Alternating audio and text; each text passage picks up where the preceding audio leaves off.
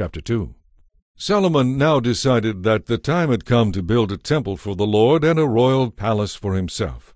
He enlisted a force of 70,000 common laborers, 80,000 stone-cutters in the hill country, and 3,600 foremen. Solomon also sent this message to King Hiram at Tyre. Send me cedar logs like the ones that were supplied to my father David when he was building his palace. I am about to build a temple to honor the name of the Lord my God. It will be a place set apart to burn incense and sweet spices before him, to display the special sacrificial bread, and to sacrifice burnt offerings each morning and evening, on the Sabbaths, at new moon celebrations, and at the other appointed festivals of the Lord our God. He has commanded Israel to do these things forever. This will be a magnificent temple, because our God is an awesome God, greater than any other. But who can really build him a worthy home? Not even the highest heavens can contain him. So who am I to consider building a temple for him, except as a place to burn sacrifices to him? So send me a master craftsman who can work with gold, silver, bronze, and iron, someone who is expert at dyeing purple, scarlet, and blue cloth, and a skilled engraver who can work with the craftsmen of Judah and Jerusalem, who were selected by my father David. Also, send me cedar, cypress, and almug logs from Lebanon, for I know that your men are without equal at cutting timber. I will send my men to help them. An immense amount of timber will be needed, for the temple I am going to build will be very large and magnificent.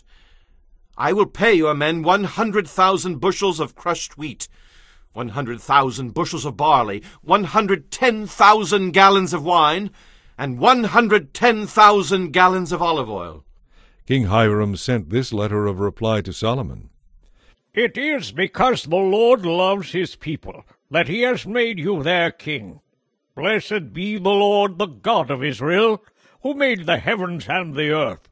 He has given David a wise son, gifted with skill and understanding, who will build a temple for the Lord and a royal place for himself. I am sending you a master craftsman named Huram-Abi. He is a brilliant man, the son of a woman from Dan in Israel. His father is from Tyre. He is skilled at making things from gold, silver, bronze, and iron. He also knows all about stonework, carpentry, and weaving. He is an expert in dyeing purple, blue, and scarlet cloth, and in working with linen.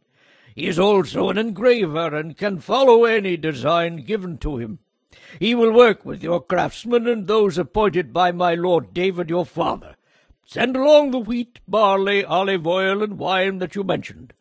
We will cut whatever timber you need from the Lebanon mountains, and will float the logs in rafts down the coast of the Mediterranean Sea to Joppa. From there you can transport the logs up to Jerusalem. Solomon took a census of all foreigners in the land of Israel, like the census his father had taken, and he counted 153,600. He enlisted 70,000 of them as common laborers, 80,000 as stone-cutters in the hill country, and 3,600 as foremen.